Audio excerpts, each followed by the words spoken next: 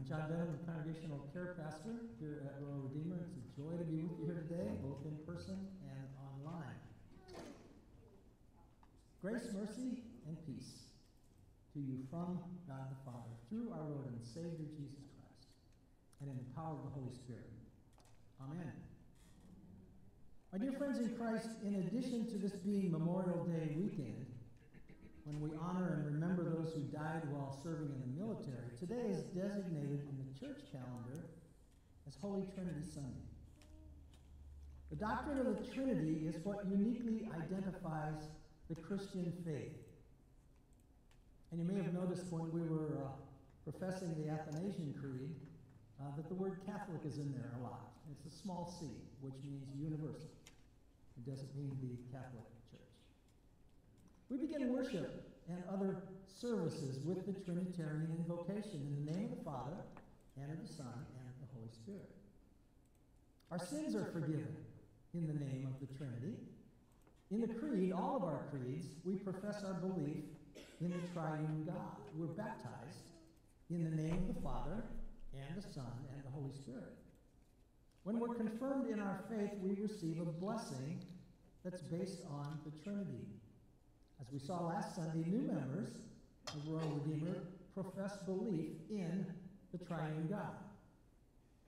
And we just sang about the Trinity in the song, We Believe.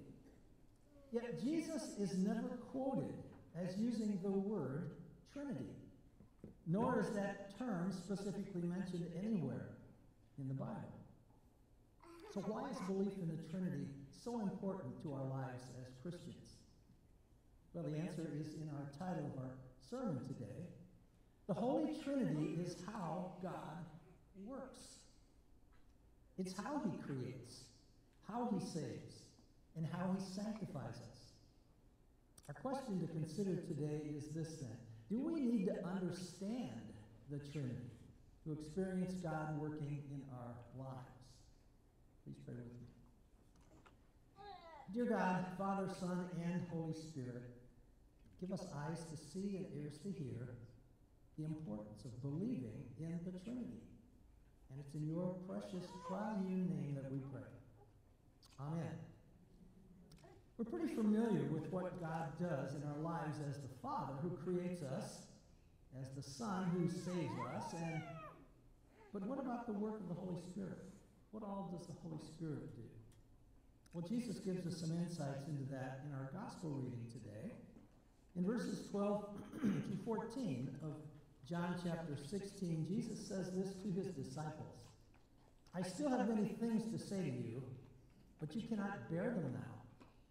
When the Spirit of truth comes, he will guide you into all the truth, for he will not speak on his own authority, but whatever he hears, he will speak. And he will declare to you the things that are to come. He will glorify me, for he will take what is mine and declare it to you. Jesus is saying that the Holy Spirit will lead them and us into a deeper understanding of God's truths.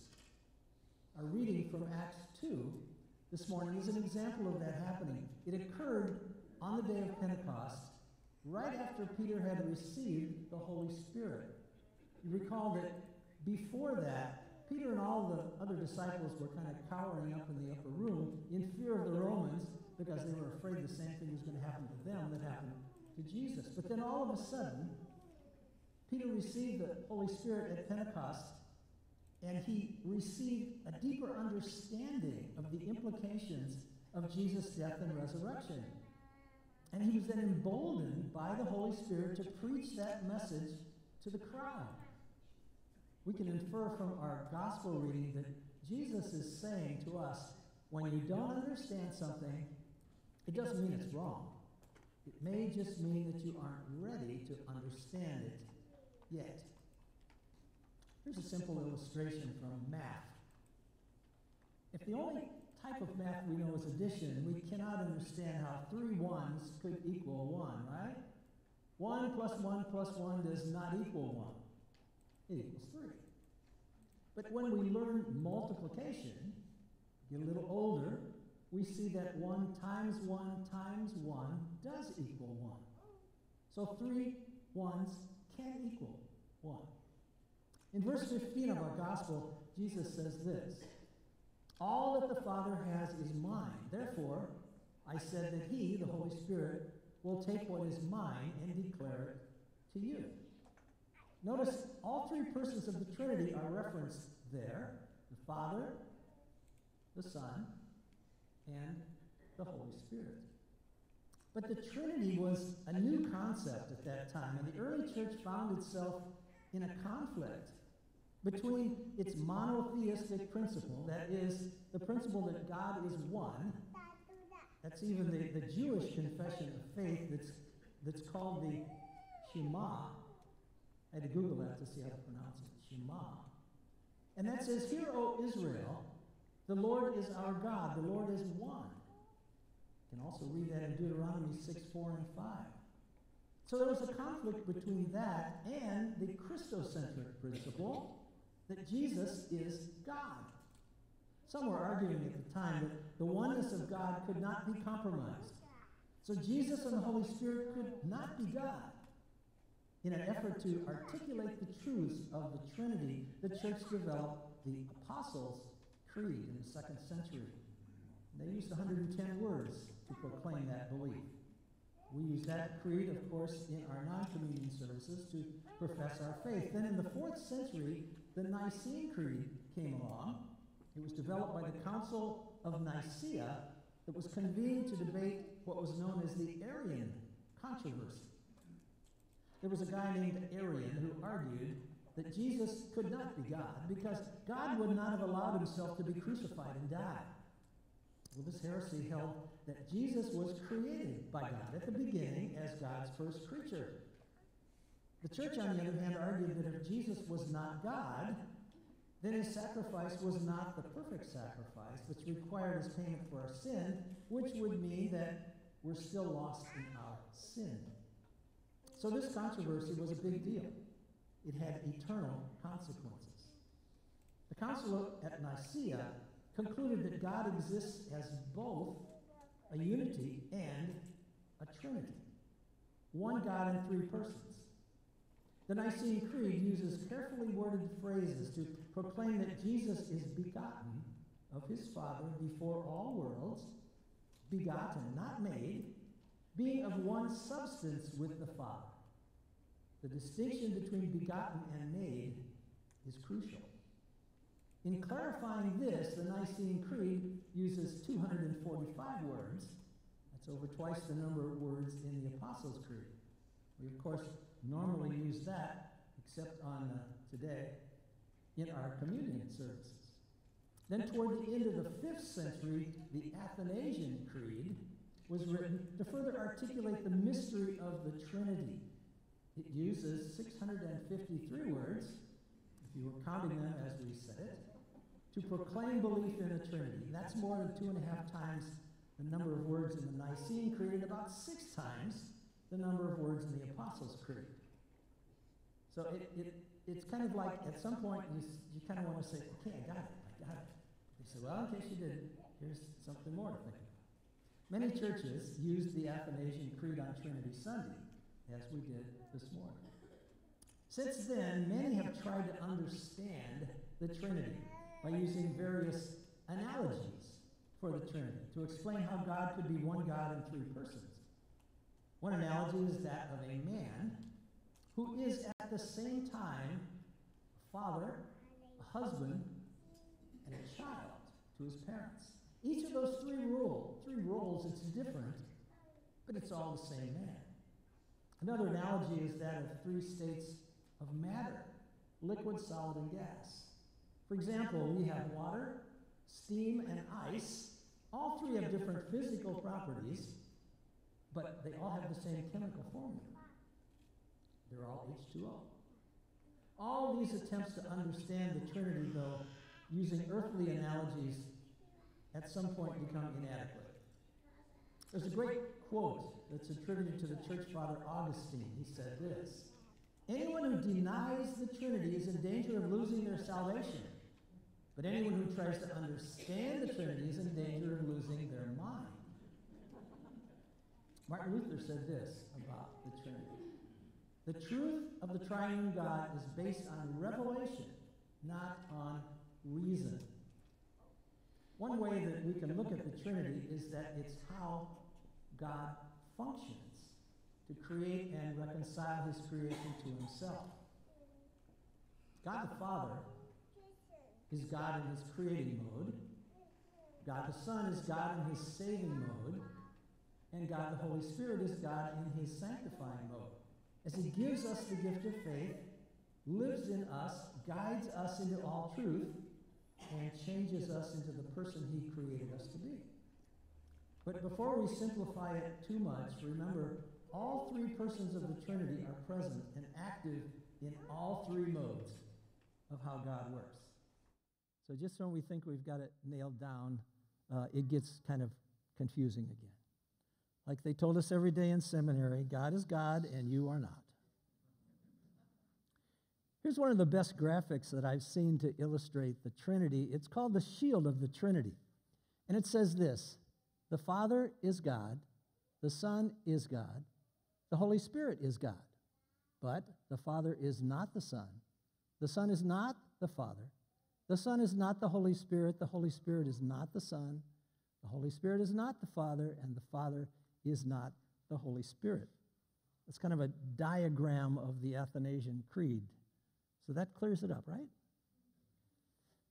Okay, when we think of God working in our lives through the Trinity, we may think of what he's done in the past. God the Father created us. God the Son saved us. And God the Holy Spirit gave us the faith to believe. But the Holy Spirit is also working in and through us right now to reveal more of Jesus' truth to us and God's plan for our lives as we're ready to learn it. That's what Jesus was talking about in our gospel reading today. Have you ever read a passage from the Bible that you've read many times before, and suddenly it takes on a whole new meaning? You see a depth of truth that you've never seen before in that. It even seems to apply directly to your current life situation. That ever happened to anyone? Happens all the time. Well, that's God the Holy Spirit, leading you into the truths of God and teaching you things that you weren't ready to learn before.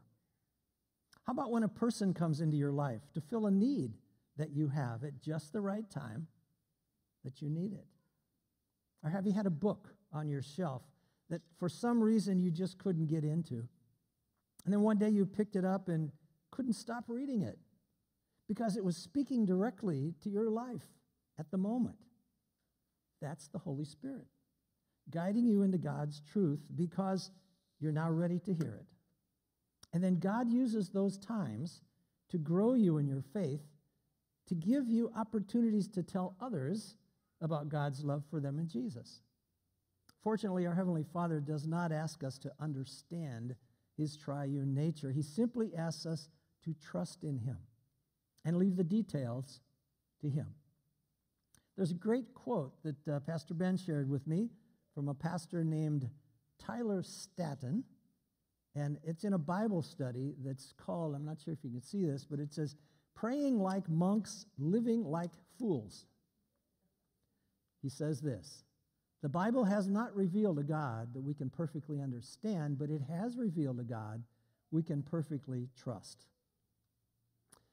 I remember once when I was sitting in the lab over in Blue Ash in the late 90s, where I worked as an analytical chemist before I went to seminary, I was trying to understand how God works through the Holy Spirit. I happened to look out the window and I saw some kids flying a kite. I think you have to click it. There we go. Flying a kite. And the thought occurred to me, next, you don't need to understand everything about aerodynamics to fly a kite. You just hold the string, you run into the wind, and you experience the kite flying. I didn't know it at the time, but the Greek word pneuma, next click, pronounced with a silent P. I put the Greek letters there just so you'd know what I was saying. It's, nope, go back to it. There we go. It's translated as the Spirit of truth in our reading today, but it can also mean wind. As we heard last week, the Holy Spirit came at Pentecost like a mighty wind. It was as if the Holy Spirit was giving me the answer to our question for today about needing to understand the Trinity in order to experience God working in our lives. He was saying, you don't need to understand the Trinity to live as a Christian and experience God working in your life. You just believe and trust God's promises revealed in His Word as one who was created by the Father, saved by the Son, and is in the process of being sanctified by the Holy Spirit. Then simply step out in faith when and where you sense Him leading as you live out the love of the King, experiencing God working in your life, revealing His truths and plans for you, and reaching others with His love through you. Now may the grace of our Lord Jesus Christ, the love of God the Father, and the fellowship of the Holy Spirit be with you all, today and always, as you live out the love of the King. Amen.